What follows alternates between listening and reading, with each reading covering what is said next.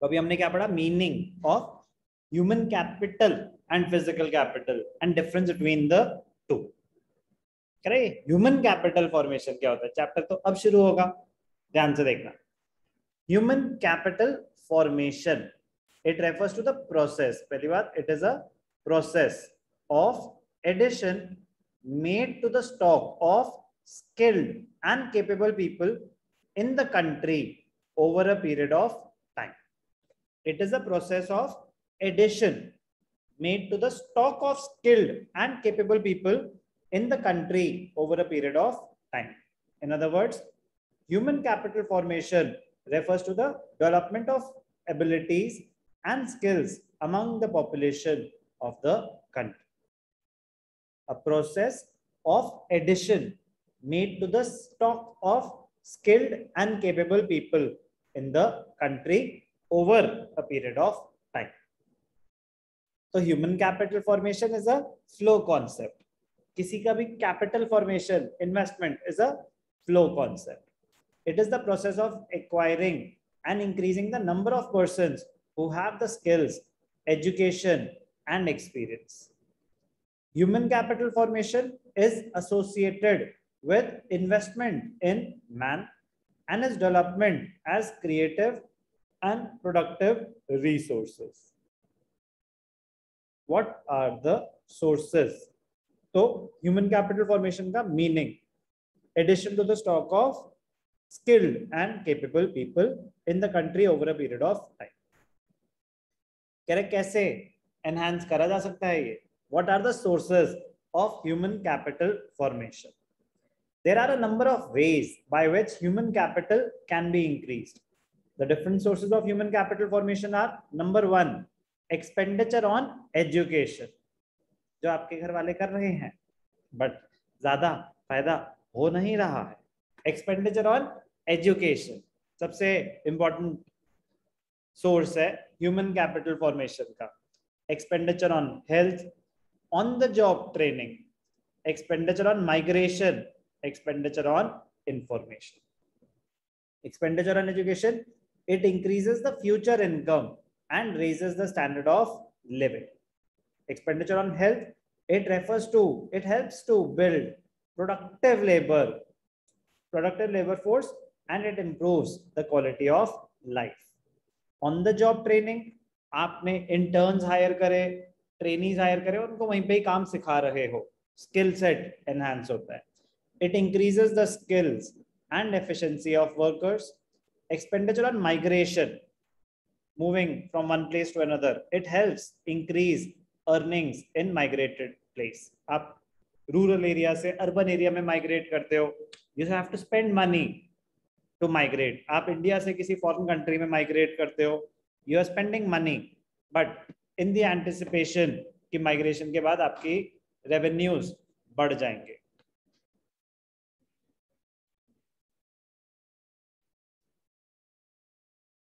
Expenditure on migration. Next, expenditure on information.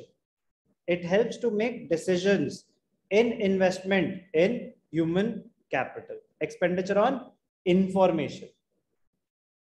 आप research पे पैसा खर्च करते हैं तो बेटर डिसीजंस ले पाएंगे, तो what are the sources of human capital formation? What are the sources of human capital formation? अब एक एक करके हम डिटेल में डिस्कस करेंगे. सबसे पहला था एक्सपेंडिचर ऑन एजुकेशन.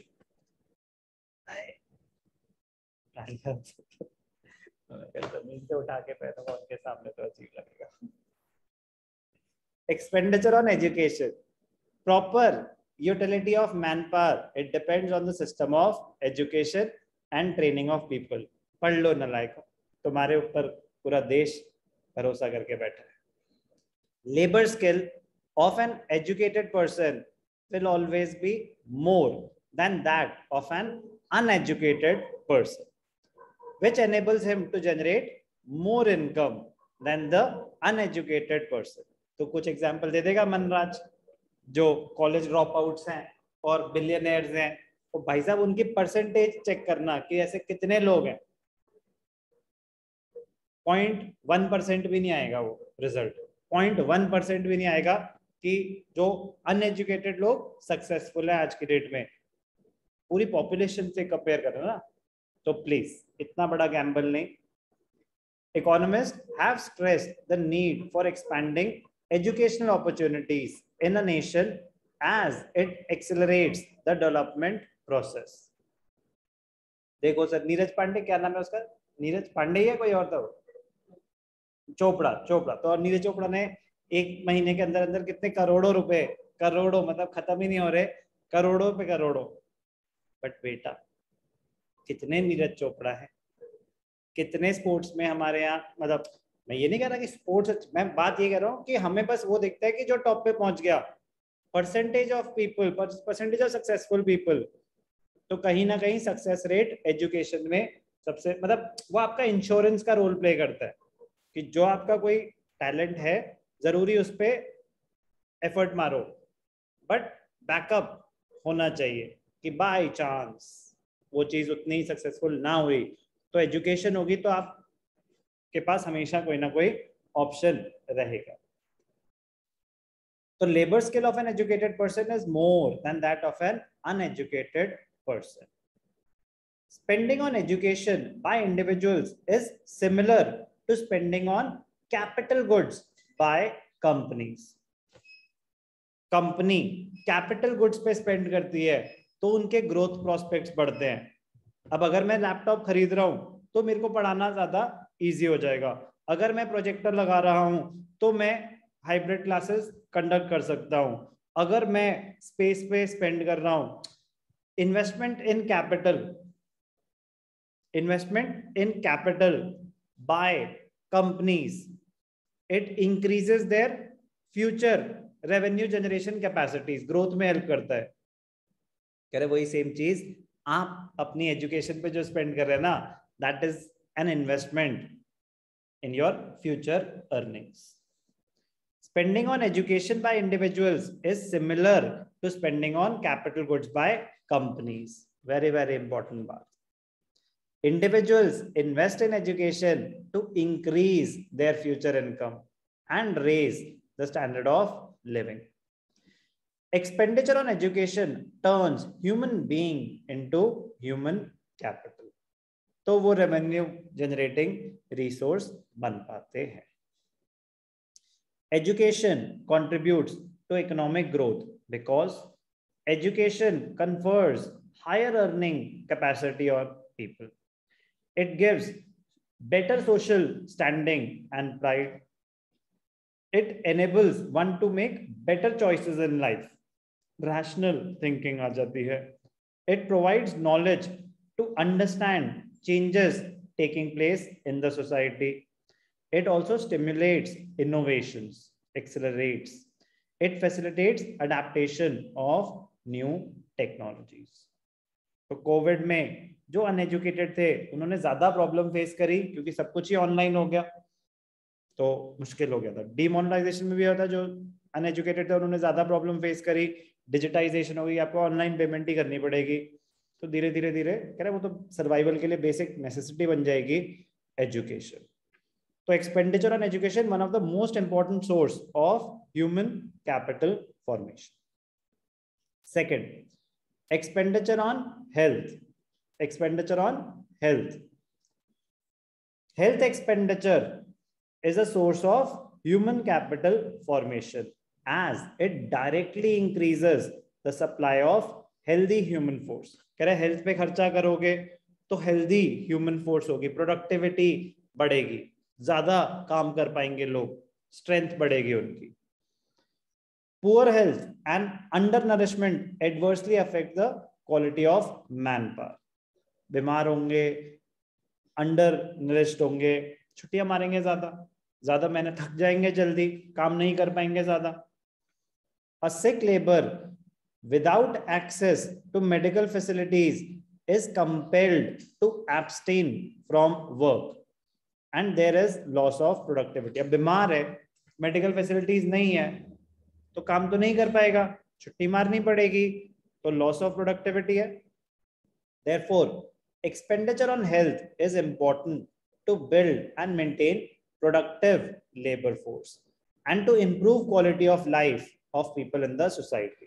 तो एक्सपेंडिचर ऑन हेल्थ की एडवांटेज तो हमने कोविड में इससे बेटर तो नहीं देख सकते थे कि अब उन्हें रियलाइज हुआ कि हेल्थ इंफ्रास्ट्रक्चर स्ट्रॉन्ग होना कितना जरूरी है, वेंटिलेटर्स होना, हॉस्पिटल्स होना, बेड्स होना, बहुत सारी चीजें जो इनसफिशिएंट रिसोर्सेज थे हमारे पास, तो एक्सपेंडिचर ऑन हेल्थ करा और काफी ज्यादा लाइव्स बचा पाए.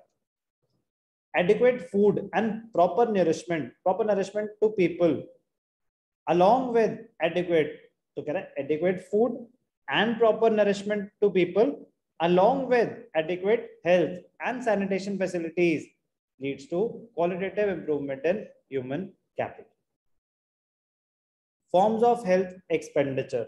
The various forms of health expenditure include, number one, preventive medicine known as vaccination, curative medicine, the medical intervention during illness, social medicine, spread of health literacy, provision of clean drinking water and good sanitation facilities. Correct. Expenditure on health is very very important. It is an important source of human capital formation. Correct. कैसे किया जा सकता है? What kind of expenditure? Correct है preventive medicine known as vaccination. Correct, vaccination पे spend करो तो spread नहीं होगी ना डिजीज. क्यूरेटिव मेडिसिन एक होता है प्रिवेंटिव कि वो होने से ही रोक देगी, ना होगी ना ट्रीटमेंट करनी पड़ेगी, तो उसके लिए वही vaccination.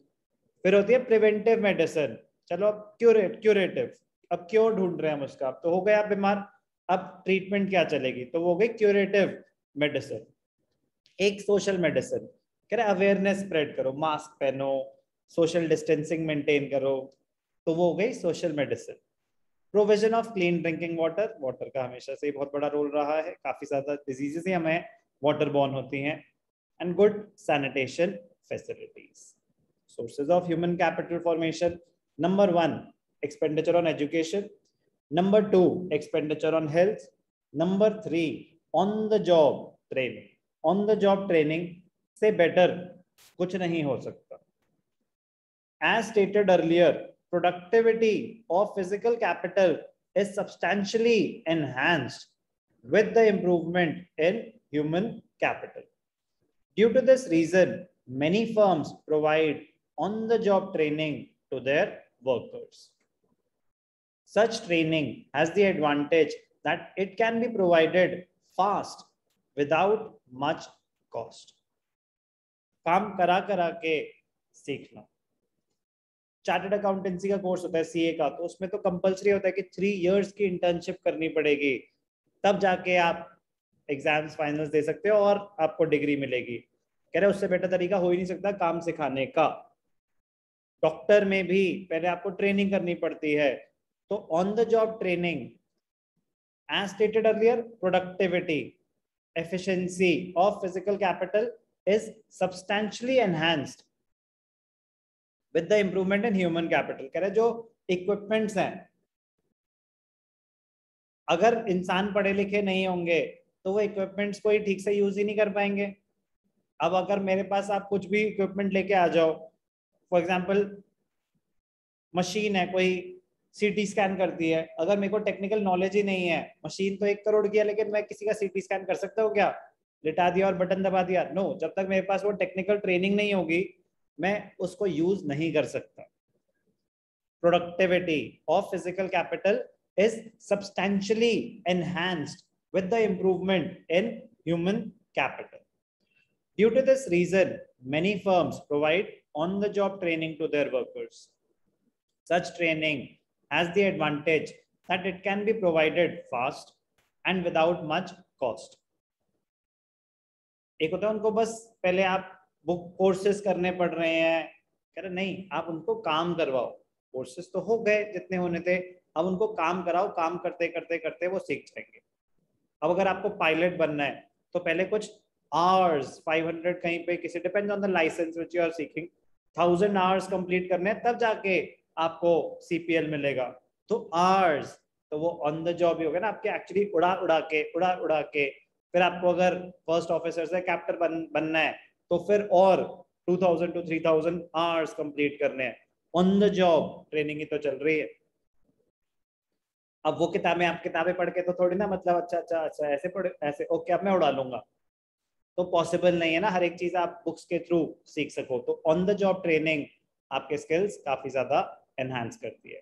It increases the skill and efficiency of the workers and leads to an increase in production of goods and productivity of labour. Such training keeps the employees updated with the latest changes in their field of working.